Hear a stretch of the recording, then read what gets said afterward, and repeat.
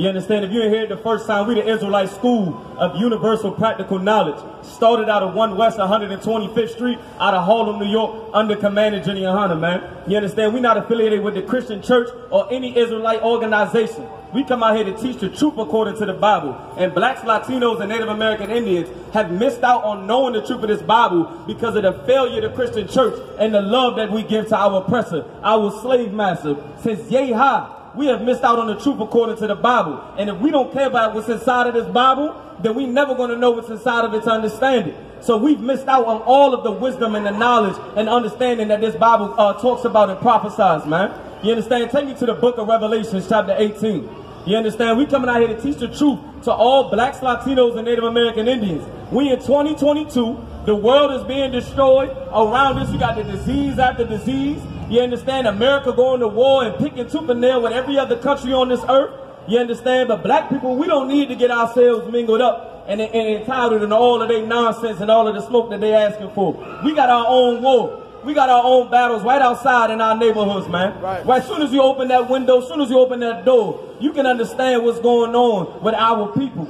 You understand? Blacks, Latinos, and Native American Indians, it's time that we put down what we think we know is best and pick up this Bible, man. Right. And according to this Bible, America has a judgment coming to them, whether you like it or not.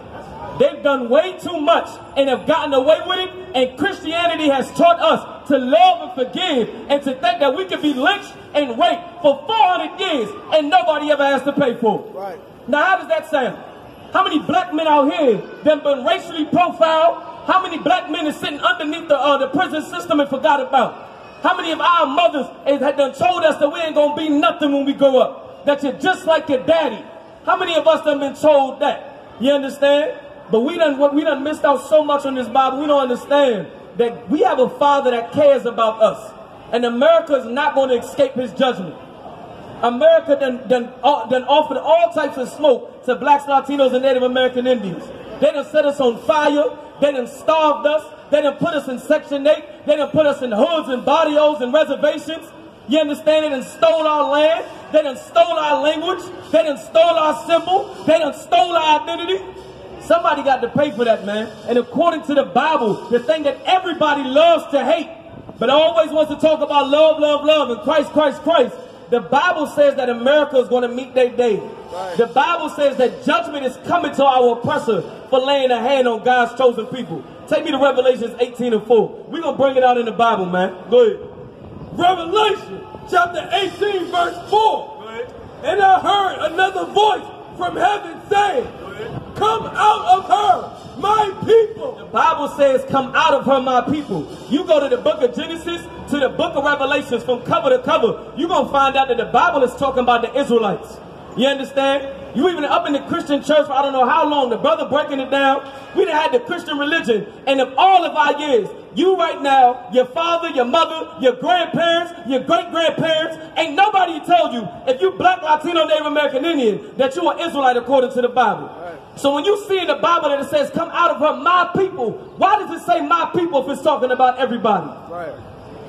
Huh? Everybody think they're a scholar out here and pick up the book and all of a sudden everything's sunshine and rainbows. The Bible says, my people come out of her. Who is the her?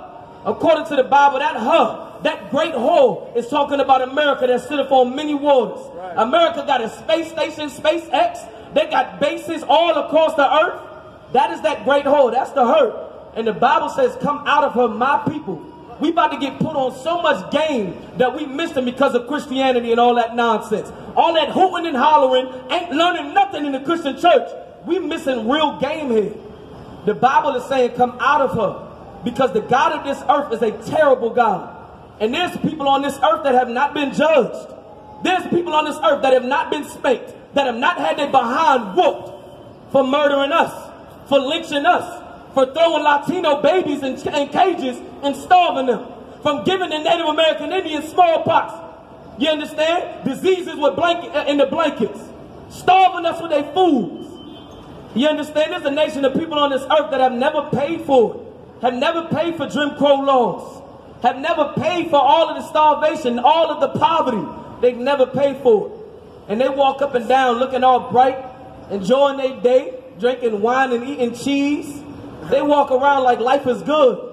like they don't have to pay for it. Who's going to pay for it? Every oppressor loves to raise their hand and say, oh, I didn't put you in slavery.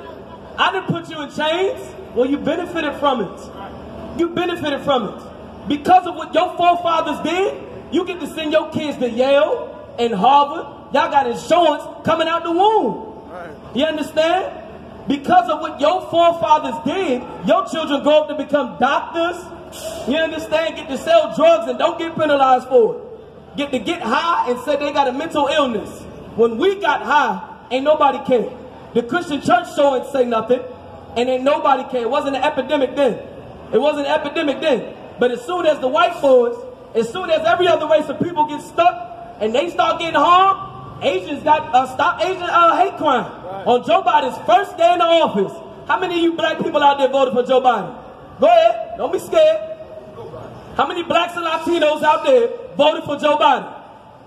Huh? You know you did, you ain't got to lie. You know you did. Well, guess what? Old Sleepy Joe, before he went to sleep, he passed a stop hate Asian crime bill for the Asians on his first day.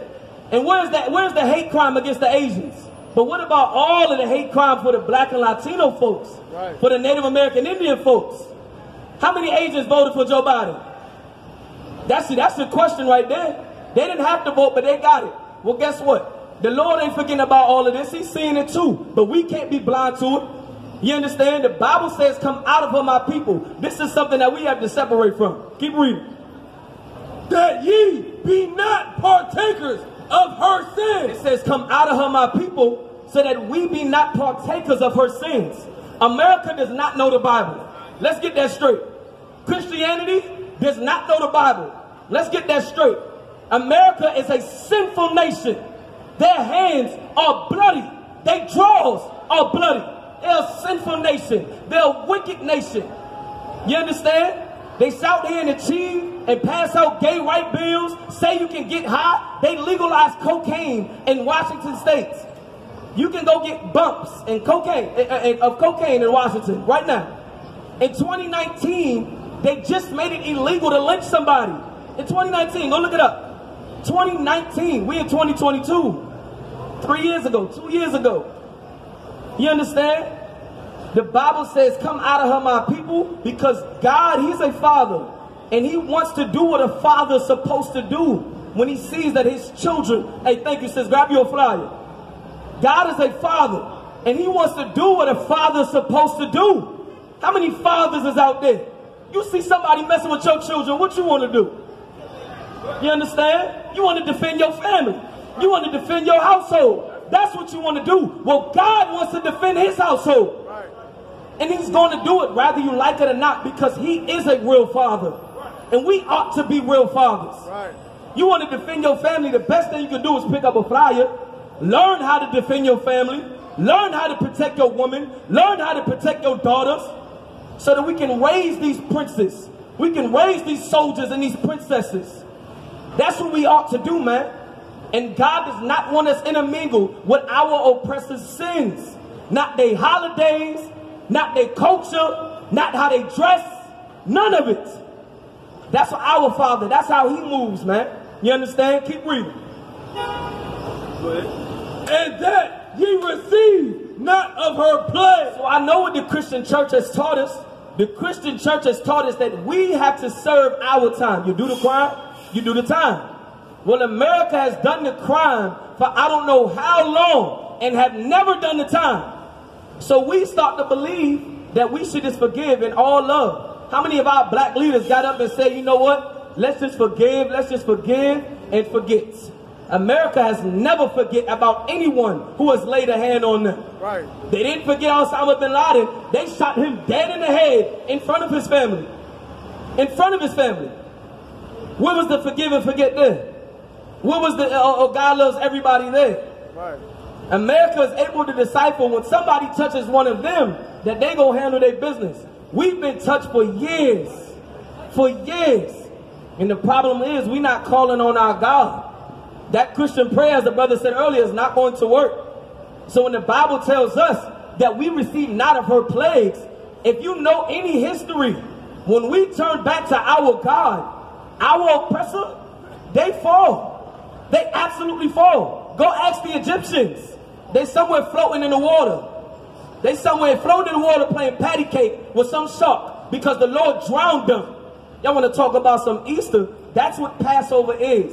Not no damn Easter. That's what Passover is. Passover is the blood of our oppressor who laid a hand on us. Right. That's what Passover is, man. You understand? And that's going to happen again by the hand of God. That's going to happen again. He's going to bring plagues on this earth. He's already doing it now. And it's lovely and it's glorious. You should not sit there and pray for this and pray for that. Who's been praying for you? Huh? How many Ukrainians been praying for you? Huh? But we want to sit down and join everyone's movement because that should just show the world how much we want the attention, how much our people need the love. The problem is we need to love one another. Blacks, Latinos, and Native American Indians need to love one another. You understand? Right. That's the problem. We too busy loving everyone else. We're going to die loving everyone else. Right. Whether you like it or not. That ain't no conspiracy. We're going to die loving everyone else. You understand? You have to understand what it does when we join the culture of our oppressor. Look what we do. Look how we act towards one another. You understand? Everybody want to preach love, love, love. Right? Everybody want to preach love, love, love. Well, God is going to show real love according to the Bible. That's what God is going to do. He's going to show real love. And it's going to be bloody. It's going to be bloody. But at least that we will get out of the hellhole that we are in now. You understand? Take me back to Revelation 18 and 4. Verse 5. Verse 5. Come. The book of Revelation, chapter 18, verse 5. For her sins have reached unto heaven. For her sins have reached unto heaven. America's crimes have been so filthy, so violent against black people that it's reached unto heaven.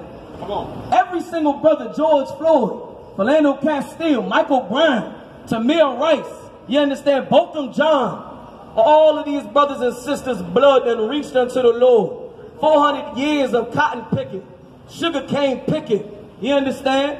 All of that. Our God hears it. He hears it. You can go to sleep and rest assured at night. Thank you, brother. Grab you a flyer, man. Grab you a flyer right there on that table, man.